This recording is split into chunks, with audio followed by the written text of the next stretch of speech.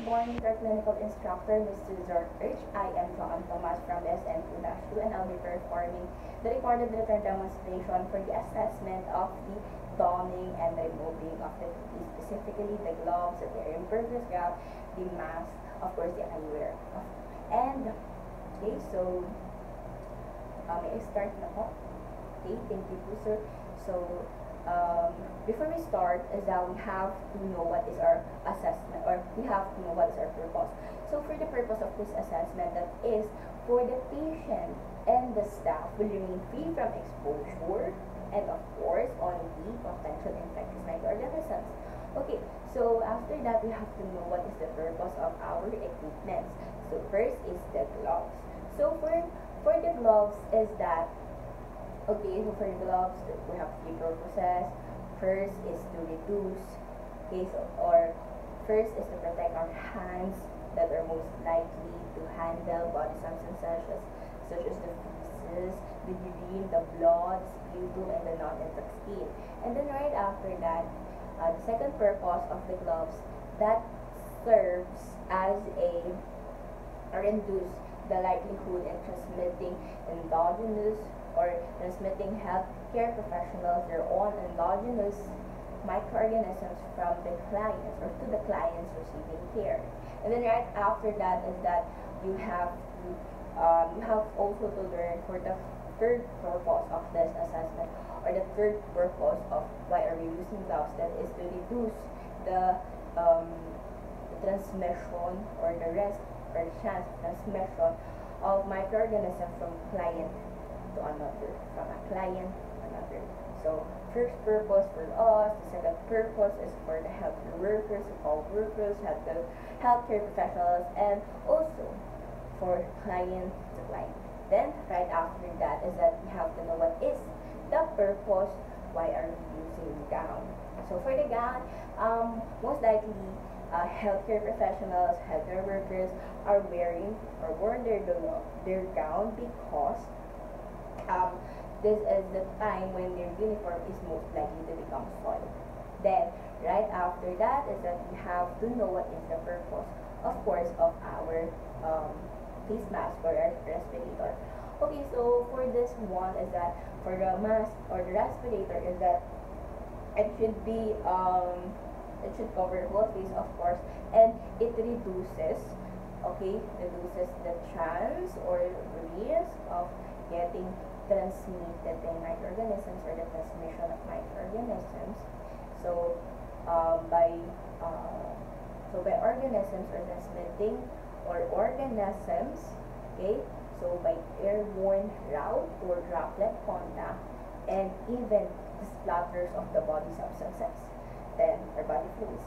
Then right after that is that you have to right after that is that you have to know what is also the purpose of eyewear or eye protective equipment, including the goggles, including the glasses, including the face shield.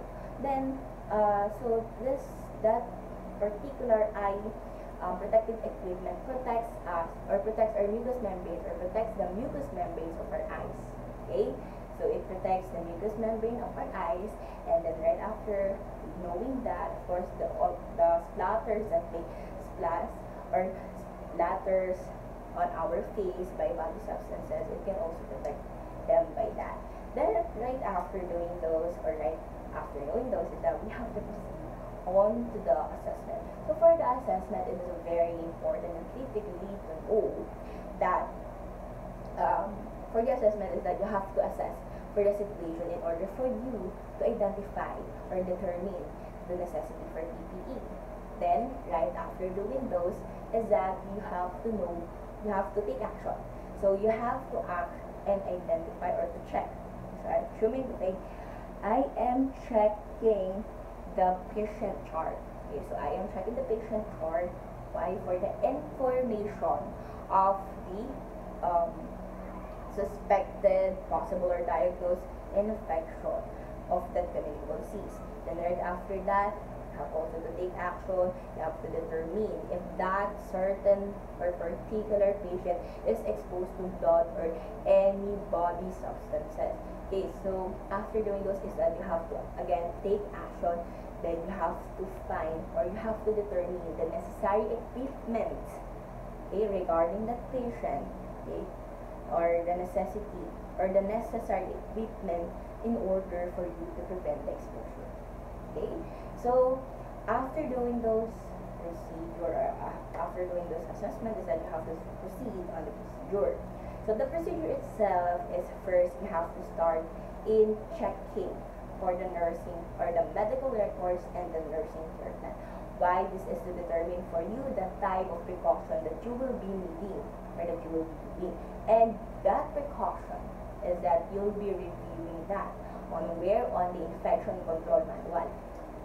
Okay, so after doing those procedure, okay, so after that you have to plan for the activities before entering the patient's room. So for entering patient's room, also as well as preparing the equipment. So you have the alcohol, okay, you have alcohol, okay, you have the mask, okay, you have the respirator mask, you have of course the gloves, okay, the eyewear, the glasses, then the impervious gown. Okay, so after doing those preparation, then after that you have to of course provide instructions that is included on your nursing care plan. Is also of your part of your health teaching, health educating on the patient, on the family members, and on the visitors. Okay, so right after that you have to proceed on the procedure that involves a hand hygiene. So you have to perform hand hygiene. So I have a full video regarding a complete hand video. So I just said it. So I hope you watch it. Okay, so I'll just do the shortcut of it, but I am doing the proper method of doing hand washing because this is according to the standards of World Health Organization. Okay, so that's it. So after performing hand hygiene, so this is the time when we are donning our personal protective equipment. First, you have to don the gown. So let's get the gown here. Okay, so in donning the gown, okay, so I will state first the rationale so that this gown prevents the cross-contamination between the salt and clean area. Okay, so pick up a clean gown. I just pick up a clean gown.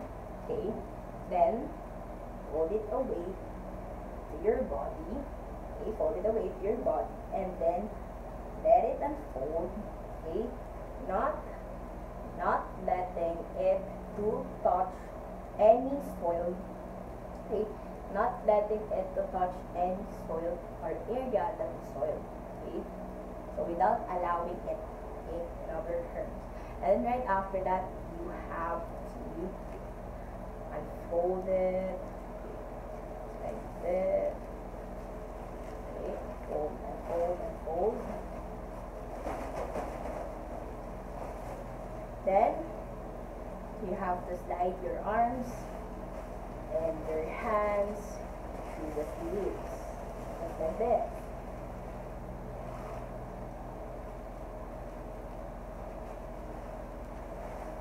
And then after that you have to fasten the ties on the neck. Okay, if there is any.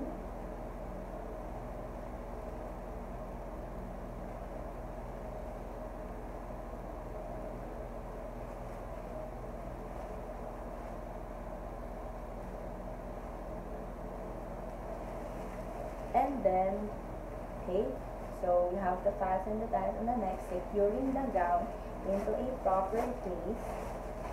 Okay, to secure the gown into a proper place. And then right after doing this is that you have to overlap, okay, have to overlap the back, okay, as much as possible. And then when you think that it is overlapped enough, okay, you have to tie. Okay, so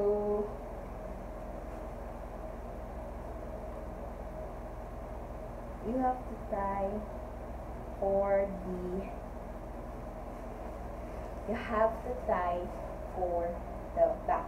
Then right after doing this assessment or doing this procedure is that of course you are going to you are going to wear your, after donning this gown, of course you have to wear your you have to wear your wearing eyewear and face mask. So first is the face mask. So this is our face mask. This is N95. Then after before doing this is that you have to take note to locate you have to locate the top edge. Okay. So for the top edge, it has a what we call this. It has a like this, a narrow strip on it. So most masks usually have a narrow strip on it. Then after that, you have to hold the mask. How? Yeah, that's it. You have to hold the mask into the top of the two loops or the strings. And if your mask can have a loop, so you have to hold on the top of the loops or above the loops. Then doing this, okay. So I think I'm inaudible. So just like this, and then you have to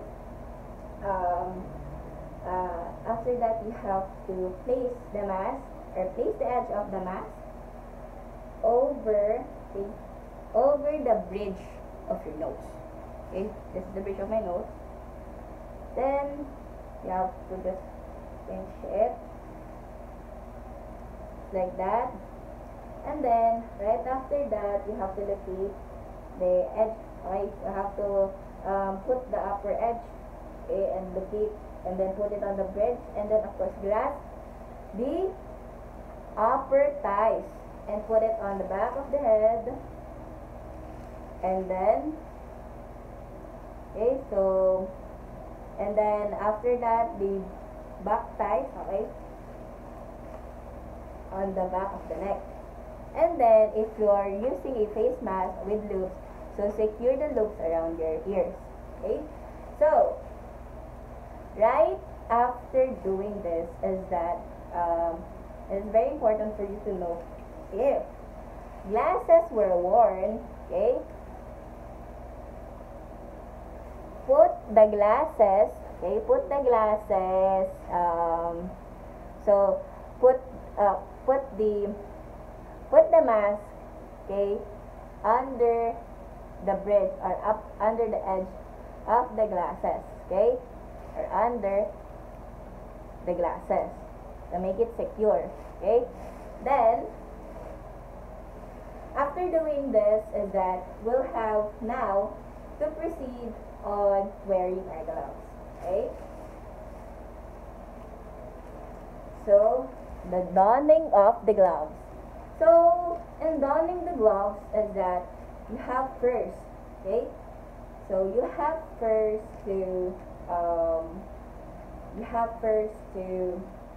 open, okay, you have to open the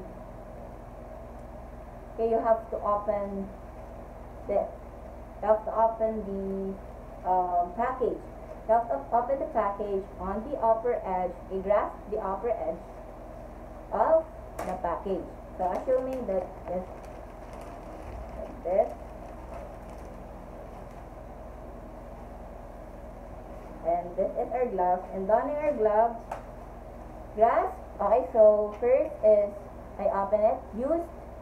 First use your dominant hand. Okay, use your dominant hand to put the non-dominant hand in the glove and slide it over. Okay, slide the non-dominant over inside the glove, of course, and keeping keeping the keeping the cuff, keeping the folded cuff, okay, keeping the folded cuff or leaving the folded cuff inside out. Then right after that, this is the using your glove hand or your non-dominant hand. Then take the glove and put it on the dominant hand of the ungloved hand. Okay, so and then slide it over. Repeat the same process. So slide it over the folded cuff. Okay. Slide it over the folded cuff and let your non-dominant hand slide to the inside of the glove. Like this. Then right after that is that, so after doing those, secure your fingers on the gloves, okay? So after you secure your fingers on the gloves, and of course, if it is properly placed, so it should be properly placed, and to avoid the risk of transmitting microorganisms. So you should pull the edge of the edge or end of the gloves to cover the cuff. If I am wearing gown, you should pull the edge of the gloves, okay, just like this to cover the cuff. If I am not wearing a good gown, then you should pull the edge of your mask or of your gloves, okay, to cover your wrists, okay. So okay, I'll just, after doing that, we will now be proceeding on what we call okay, so we will be now proceeding on what we call the after we set everything right, we will be now removing our personal protective equipment. Okay, so the first thing that you should know upon this removing of PPE is that the PPE, of course, is the removal of PPE. Remove the PPE outside the patient's room, of course, and remove everything except for the mask or respirator. Leave it just like this. Then right after that, you have to remove that. But remove everything except for the respirator or mask. Then, of course, you have to remove the PPE on the doorway or the anteroom or outside the patient's room. Why? To rationalize this one. This is, of course, for you to be able to the proper removal of the PPE ensures, of course, the prevention of the transmission of microorganisms. And then, of course, you have to take note that in the improper removal of the PPE, of course, when the gown is tied, of course, the front of the gown, everything that is in front of the gown, including the sleeves, are contaminated. And then, of course, the inside of the gown and the outside back, the head and the back are clean. Why? Because these areas are most likely to be clean, and these PPE areas are most likely to have, or not likely, or unlikely to be contaminated with the microorganism or infectious microorganisms. So that's why they are clean. Then, of course, the front of the gown, the waist ties, or if the waist ties are tied in front, then it is contaminated. It is considered contaminated. The proper disposal of this was proper disposal of gown, of course, prevents the transmission of infection or microorganisms. And then, right after doing those, is that you'll have to, when the gown is tied, of course, in front, it is important for us to know or to remember that it is contaminated, including front of the gown and the ties of the gown that is tied in front, the strings and the waist ties. Then, of course, then you have to, in order for that, you have to untie that before you remove your gloves. So let's proceed on to the second procedure. So for the second procedure, in removing the glove or in removing the gown, if the gown, okay, if the gown are tied, okay, so if the gown are tied in front, then at the waistline, in the waistline, the waist strings, you should remove the waist strings, or you should untie the waist strings, and before removing your gloves. Then, after that is that we have to remove our gloves. So, how do we do it? You have to first remove, okay, grasp the edge of the gloves, okay, and blend it and peel it off. As you peel it off, you have to make sure that it is inside and out, okay. So as you pull it off, so hold the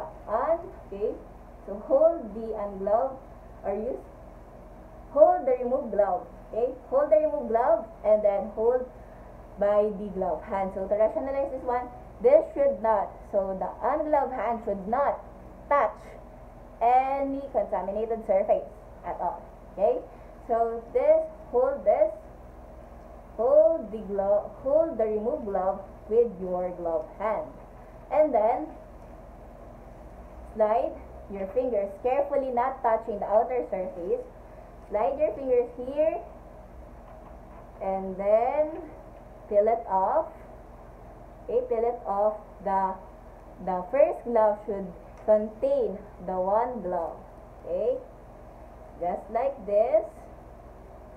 Peel it off and then put it immediately or discard it immediately into the appropriate waste container. Then, after doing that, you have to perform hand hygiene.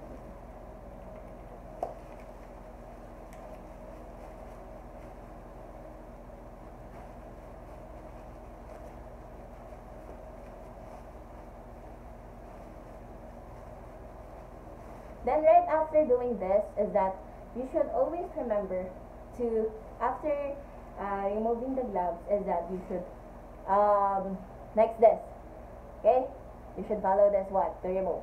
So you have to remove the glasses, okay, so you should remove it by headband or earpieces. To remove the hand or the glasses or the eye protective equipment or the facial goggles, you have to remove it by headband, lifting away from your body or your face. Then disposing it or putting it into a designated receptacle for reprocessing, and if not, it should be put into a appropriate waste container, okay.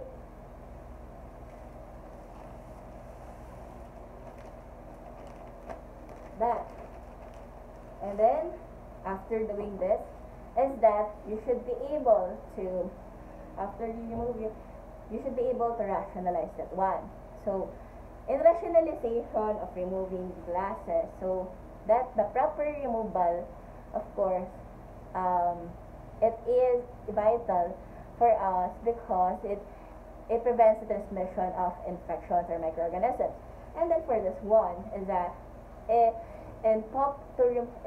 or everything, of course, that is outside of our face shield, our goggles, our eye protective equipment is considered as contaminated. Always remember that.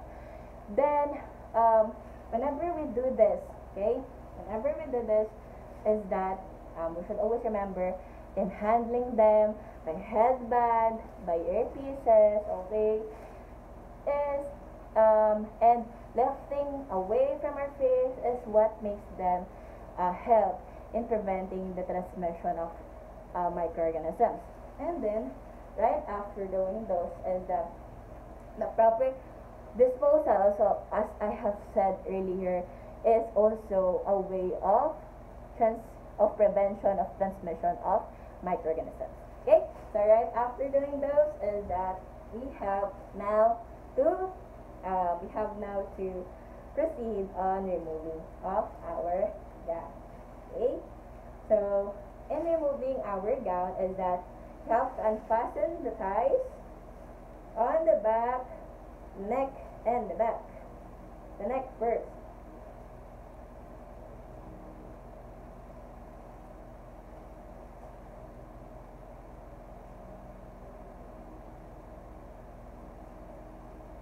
So it should be like this, and then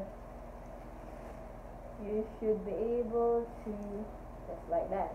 And then after that is that you have to slide off or allow, okay, so allow your to slide off, allow your sleeves or the gown to slide off from your curled shoulders, okay, not touching any surface or the outer surface but on the inner surface. And then of course pulling it away from your torso, and then of course keeping it away, so keeping it away from you, of course, and then from your arms, pull it away from your arms, and then of course touching only the inside of our gown, and then pull it away, touching the inner surface only, and then hold it or roll it into a bundle, okay, and then discard it immediately, okay. So discard it, dispose it to a appropriate waste container, okay. So assuming that this is the one.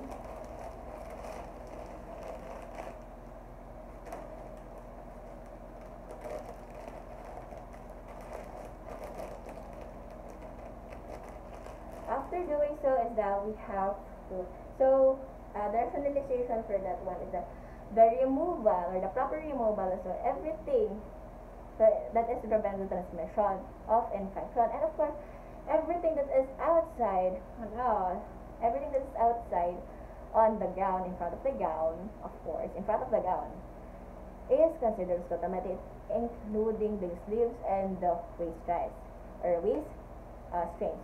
Then of course the handling and and by headband and earpieces are ways to prevent the spread of microorganisms, of course. And then the proper disposal helps to prevent the spread of microorganisms, of course. And also by lifting on our faces, okay, lifting it away from our faces is a prevention of microorganisms, and of course the proper disposal as well, okay. So just like that, so we have to proceed on to the mask. So I'll just be stating on my rationale for this in removal the mask. So we are doing this because we wanted, so of course, to everything that is in front of the mask is considered as contaminated. Then we will be doing this by grasping our upper thighs and back thighs outside. So outside are in front. So not touching or not allowing your hands to touch in front of the mask is a way of prevention of transmission of microorganisms. Okay? Then, the proper disposal of the mask also has a vital role in prevention of microorganisms or prevention of transmission of microorganisms. Okay? We should first grasp to remove the respiratory or mask. We should start for the back thighs. Okay? Or the upper thighs. Okay? Not touching. Okay? So carefully not touching the front of the mask. Okay? The front of the mask and dispose the respiratory mask. Of course, then remove it. Then dispose the respiratory mask into a appropriate waste container. Then there you have it. So, of course, in doing so, you have to very careful in doing that. So after you do that, is that, of course, you have to after removing everything, after you remove all your PPE, immediately you have to perform hand wash.